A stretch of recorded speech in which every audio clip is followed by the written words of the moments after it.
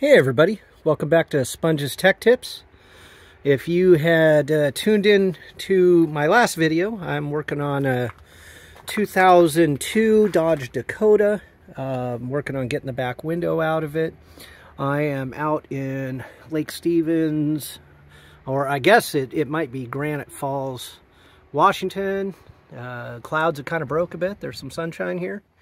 But as I've been working, trying to get this window out to use in a 2001 Dodge Dakota, I ran into a little issue that I would assume lots of people run into out at the wrecking yard. I've run into it a million times and I wasn't even thinking about it. So I had to run out to my truck and grab a couple more tools. But so in the case of this Dakota window, it is all the way up.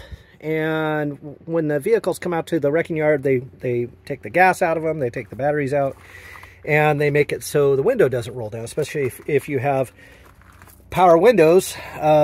It's even worse than not even having the crank for a manual window, because you're not going to move that thing without taking the whole thing apart. The trick is many wrecking yards will let you bring your battery operated tools, whether it be a Sawzall or a drill or something. And in this case, I was able to bring out my Craftsman drill. It's a 19.2 volt. And I have rigged up, I keep these with me all the time. It's just a couple simple wires with a female, let's see, there it is. A couple wires with female plugs on them. And this, this allows me to do is I can actually tap onto my drill battery with a positive and negative. Now, depending on what type of drill you have is going to determine which one is your positive and negative. So you want to find that out.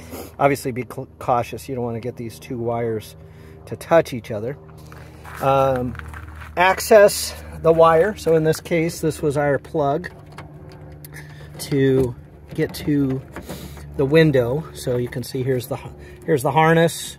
Wires going in, then this plug goes to the window motor, which is mounted on the inside.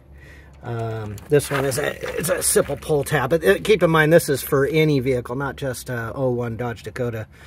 You should be able to. So we pop this here, and then you push down this handle, and when you do that, this plug comes out. Boom. And inside that plug, you'll see two contact points. You want to, you don't know which one right out of the gate is going to make the window go up or down. You're going to use your battery. And this is kind of a two-handed thing. You take one on one side and one on the other. You touch those, and that creates the power to run the window down. You don't even need the switch. So I will try my best to set up my phone here and do it. I can't hold my phone and do it at the same time because you have to touch those very carefully. If this was something somebody wasn't, it wasn't just using two rod wires, you could use a couple gator clips or even two other connections on the other side. So let me see if I can set this up to a point where you can see what I'm doing here. It's going to be difficult, but let's see if we can get this to hold.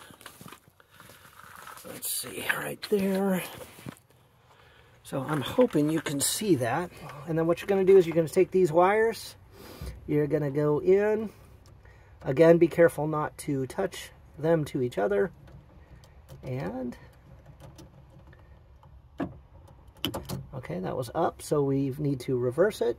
And down the window goes. So if you see that there, I'm sure you heard it. Now the window's down. I got to go up just a tiny bit.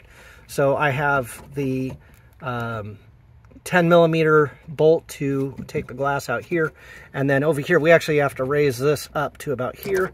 So that way we can access the bolt through there. And then once we unbolt that, the glass will slide right up the top. So, okay, I hope this helps you out.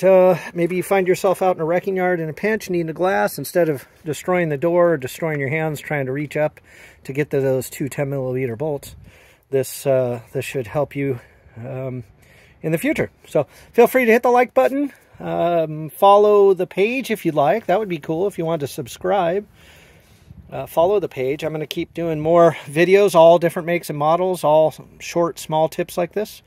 And if you have any feedback, feel free to leave a comment in the comment section. So, all right, guys, see you next time.